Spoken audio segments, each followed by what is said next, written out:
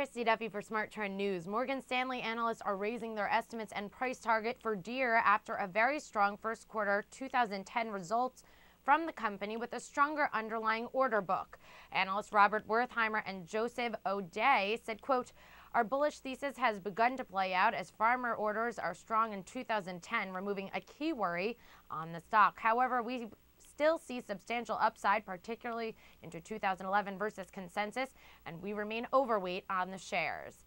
Morgan Stanley maintains an overweight rating on the stock and increased its price target to $67. The bank sees fiscal 2010 EPS of $3.26 versus the consensus estimates of $2.73 and fiscal 2011 EPS of $4.46 versus the consensus estimates of $3.71. I'm Christy Duffy for Smart Trend News. For more news updates throughout the day, subscribe to our YouTube channel, Trade the Trend. You can also find news stories and much more on our website. That's www.tradethetrend.com.